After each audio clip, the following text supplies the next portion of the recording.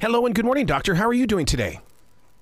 Good morning. Great to be with you. Dude, I've been so excited to talk with you because what you have featured inside this book is more than just a bunch of recipes, but you actually break it down and allow us to understand why it is. It's so important. Many people have tried all kinds of diets, but science has made this so much easier. It turns out that certain foods actually cause weight loss.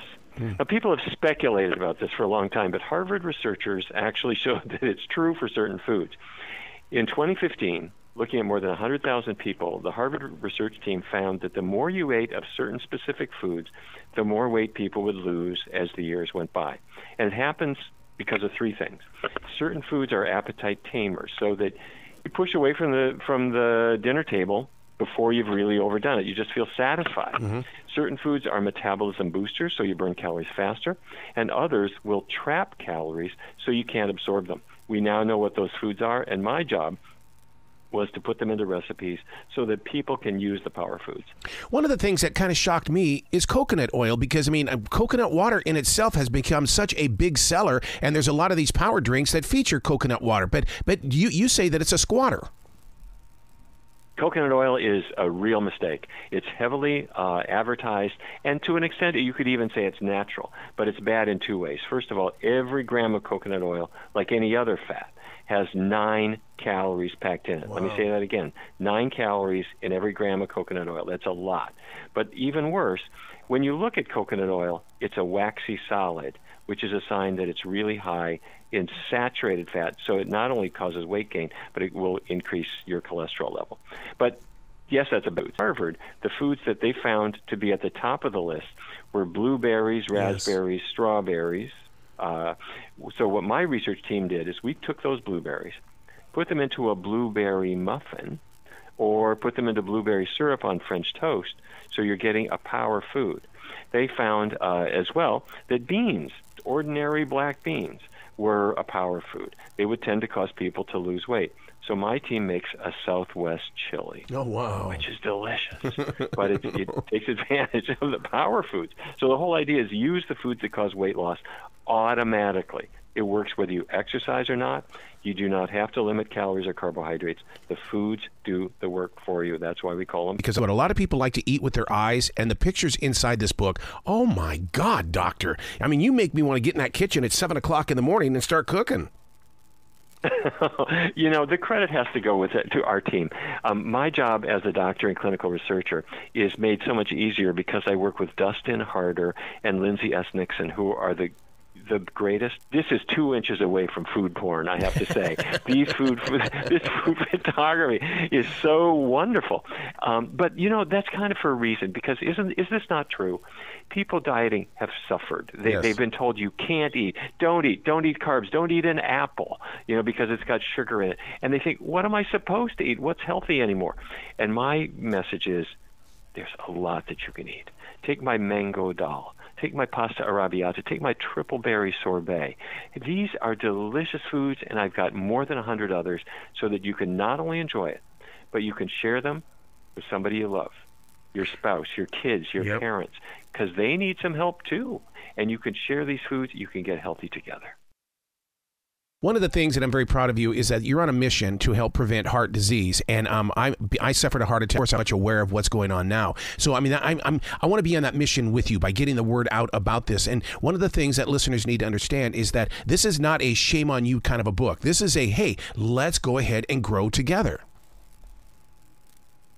That is so important, and this is what we do in our research studies. We've worked with more than 1,000 people. Right now, a lot of people will overeat at mealtime because they just don't feel full. Well, we use foods that trigger the release of GLP-1, just like Wegovy does or Ozempic does, but we do it naturally, the way the body is designed to do it, so that you feel full, you feel satisfied, you feel good, without bad side effects. And then we also have foods that boost your metabolism after the meal, so that you're burning calories faster, and it works so easily. Now, are we on the right track when it comes to plant-based foods? Because I'm starting to really get into it because they're easier to use and they taste a lot better. But is it a good source? Yes. Plant-based foods are the best foods. When Mother Nature brings you that bounty of fruits, whether it's apples or bananas or pears or take a mango or take a papaya. When I was a kid growing up in Fargo, North Dakota, I never tasted a mango. Well, that bright yellow color comes from beta-carotene, which is a power food. It helps people to lose weight. Wow. So, we take those things. We take the humble beans, the vegetables, the fruits, but our job is to make them into meals that love you, glucose down, and these foods have those benefits. So I just want to say a huge thank you to you, because you not only have taken a great interest in this mission too, but you share that with your listeners. And I want to say this to you. You will never know how many people hear what you've said today, what we've talked about today. They share it with a friend or a loved one who shares it with somebody else. You're never going to know how many lives you save. Yeah. But it's huge. And I'm grateful to you for that. Are you shocked that salmon isn't on the good thing list? Because I take omega-3, now I'm thinking, should I be taking omega-3 and should I be eating the salmon? The salmon, no. It's 40% fat. If people were hoping that the good fat would help their heart, turns out it doesn't really work, and it tends to be fattening because it's 9 calories per gram. Wow. So thank you for letting me break people's hearts about salmon, but that's where we are. I hope people will have a chance to look at the Power Foods diet. How addictive is this so-called yo-yo diet? Up and down, up and down. Okay, I'm going to do it. So I met a friend, and the friend said, no, I liked you better when you were heavier. Come on, let's go out and eat raw food again. You know, there are all kinds of ways of approaching it, and people will lose weight with a cabbage soup diet or this or that or the other thing. The easiest, most permanent way is the Power Foods, because these are the foods that are naturally healthy. So thank you for letting me share this good information with your listeners today. Yeah. Now, one of the things that you cover inside your book, which I thought was very, very truthful and transparent, and you asked the question, have foods become addicting? And it's like, oh, yes, it has, because when I'm craving it, I'm craving it. And the goal is that I've got to start craving the right stuff. That's what happens. It takes about 21 days, about 3 weeks. That's what I thought. People's tastes do change because you're getting a reward. You're eating the foods, you lose weight. You're eating the foods, your energy's better. You're eating the foods, the digestion is better, and the foods start tasting like something you want. I got to run. Thank you very much for including me. I really appreciate it. Thank you for being a lifesaver. You be brilliant today, okay, sir? All right. You too.